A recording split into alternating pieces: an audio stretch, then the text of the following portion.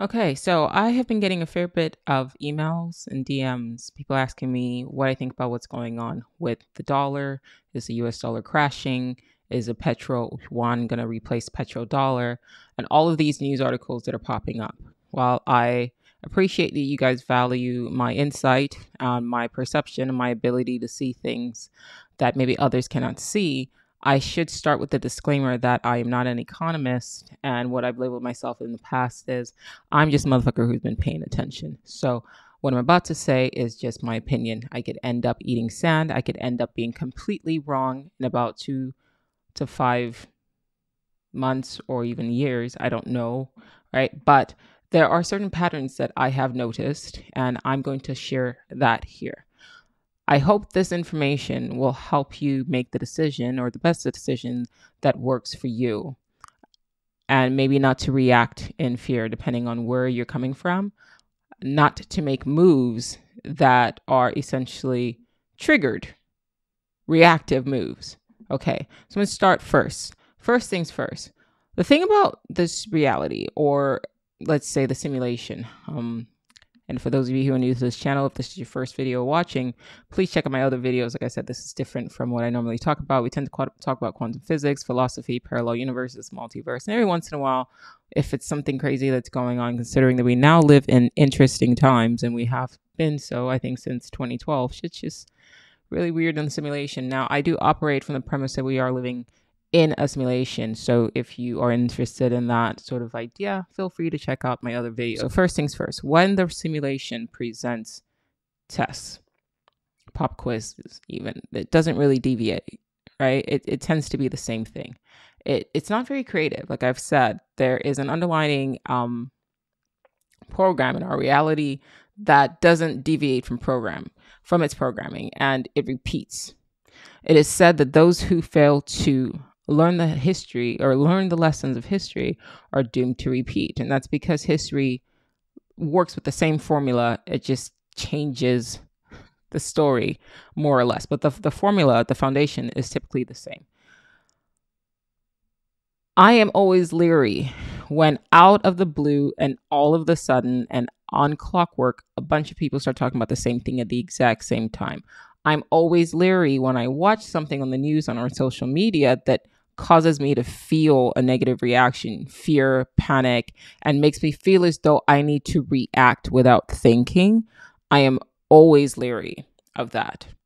And as of now, what we're seeing out of the blue is a sudden bombardment, especially on YouTube, of, okay, the moves that China is making, the dollar is failing, the dollar is crashing, not with people not realizing that the dollar was actually very strong before it kind of started falling. And what I'm seeing a lot of people commenting on YouTube is that, well, the US government just keeps inflating, their currency and printing money. We were all across the globe, all countries shut down. Well, it wasn't just the United States that was printing money. It's not just the United States that is essentially dealing with inflation right now. If COVID was just isolated to the United States, and that argument makes sense, but that's not being stated in the comments. And another thing that we're noticing in the comments is that a lot of videos that are trending that are saying that the US dollar is crashing and that it will be replaced by the yuan, it's the same people commenting in every single video, the same comment. Now, I think in the video prior and also on my bulletin on my YouTube channel, I talked about something called, I think it's called like the dead internet theory. And basically what they said is that the majority of videos that you see on social media, it's just a theory, but that gets promoted may not actually be generated by real people, that they might be AI generated. Go check that out. Check out the previous video. I talked about it pretty quickly in my video about, I think it's called like false gods, false images, and false and unseen realm, something like that. But conspiracy theory aside, we know in 2023, we know that the majority of people that leave comments, especially in trending videos, are bots. And those bots aren't just happening, right? Somebody's paying for those bots to be there, for those comments to be there in order to sway public opinion. If you're reacting, any moves that you make that is based on what you are learning on social media and what everybody's saying at the same time, without thinking, without taking a step back and watching first and waiting till you get enough information. Any move that you make there that's a program move. That's the move that you are being prompted to make. I need you to keep that in mind. I really, really need you. It's the same thing, guys. It's the same formula. Back in 2020, I had said on the podcast, I'm always leery when a large group of people start saying the same thing. Prior to me posting this video, I will have posted, I haven't posted it yet, but at the time of the recording, I'm getting ready to post this video. It's called The Present is the Past. And on there basically broke down like what happened with the housing market. Remember the housing market when everybody was amping shit up? You got to buy now, buy now, buy now.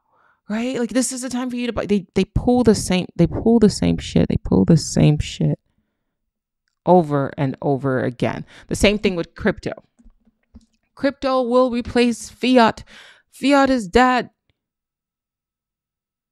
NFTs are the next big thing. Metaverse is the next big thing. And the sheep just move. And then what ends up happening? You pump it. What happened with COVID? Do you remember that? When everybody was talking about the same thing. Then same thing. And people got driven to put things into their body that we're now finding is problematic and didn't work. Reactivity. And we're seeing the same thing happening with China. And a lot of people who are leaving these comments, I don't know where they're coming from or who these people actually are. Like I said, the majority of them are bots. But the ones who aren't, assuming there are any that aren't, don't appear to know a lot about China, about what China is like, about if they even have the capability of being a world currency. Whatever moves that they're trying to make or they're making right now, like just because you want something doesn't mean that you're just going to get it. This reality has something called a pushback. I've called it the demon program in the reality.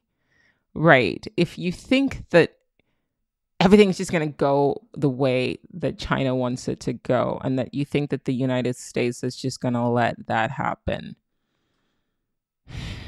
you need to take a step all the way back to understand the United States.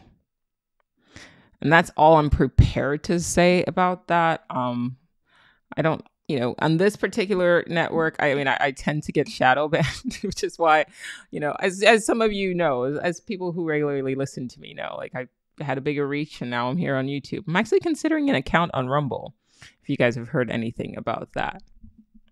But I tend to get shadow bans. As a result, my videos don't really get a lot of reach. So I will get lost. This video more than likely will get lost in the noise. And that's quite all right. Those of you who are meant to hear this, hear it. I'm not saying that I'm right. I'm just saying that the lessons repeat. And I'm saying that if things are being like hyped up, maybe you should take a step back. Maybe you should think twice. Whatever you feel like you like doing in the moment, look back in history. Because it's not the same exact situation that repeats. It's the same formula. Something gets pumped and then it gets dumped. Everyone starts talking about the same thing. When was the last time everyone was right? When was the last time the masses were right about anything? I'm not saying that we're not going to see, as a result of this, a bump in yuan. I'm not saying that, the Saudis aren't going to move it a particular way. Maybe they will. I'm not saying that what is happening isn't happening. I'm just saying that it's not what things seem. And if every Tom, Dick, and Harry on YouTube and on social media are saying the same thing, and they're just echoing the same thing, they're doing their job. Some people aren't aware what they're doing, but they're doing their job. The United States and the people that run this country, I'll say this and then I'll leave it. We know who runs China, more or less. It's Yin. We know, or I don't know, it's Yin. I don't know how to say it. I don't know his full name. It's a strong man, one strong man. And he has people kind of controlling, but he controls whatever under him. Still a communist country. If you don't know what communism is, please go look it up. Okay. Although it's funny to me how even in a communist nation, I think they have like the world's highest number of billionaires in China. I don't know how that works.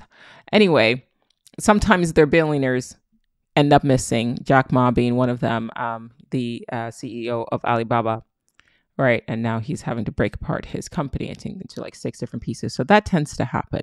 But we know who controls everything. It's Yin. I think his name is Yin. Same thing with Russia. We know who controls everything in Russia. It's Putin. If you think it's Biden that's actually running this country, congratulations, you played yourself. It's not Biden. You are watching today a former sitting president of the United States has been arrested. Name one other country. I don't know. I mean, I've not sat down and actually done the research, so I'm prepared to be corrected. But I can't think of one other country that a former president gets arrested. If you think it's the president that's running this country, congratulations, you played yourself. It's not the presidents. They are a figurehead. There are people that you might walk across the street and you would never know that are really running things. Like somebody's playing chess while everybody's reacting and playing checkers. That's all really that you need to sit with, right? All of this, everything else that you're hearing, it's noise. It's noise. The majority is usually wrong. I feel sorry for the countries that are gonna get swept up in this. But I'm not getting rid of my dollars. It's not. If I am wrong, I'm prepared to go down with the ship. But I don't know how many times people have to see the same cycle repeat before they learn. To me, it feels like a pump and dump. That's what it feels like to me. And that is being allowed to happen. We saw it happen with the housing market. We saw it happen with crypto. We've seen it happen with NFTs. People get pushed. Everybody's saying the same thing. And then, boom, it crashes. But I don't know.